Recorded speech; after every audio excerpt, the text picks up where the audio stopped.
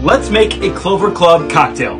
Start off with 2 ounces of gunpowder Irish gin. I'm going to throw that in the shaker tin. And we're not going to have any ice in the shaker tin as we are going to dry shake first.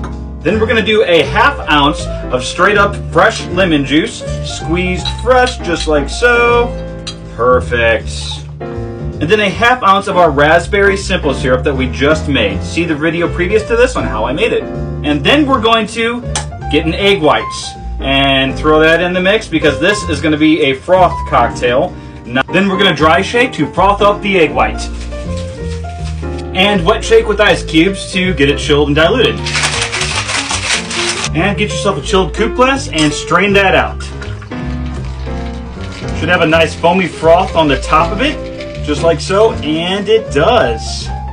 Raspberries. And that is the Clover Club cocktail. Cheers!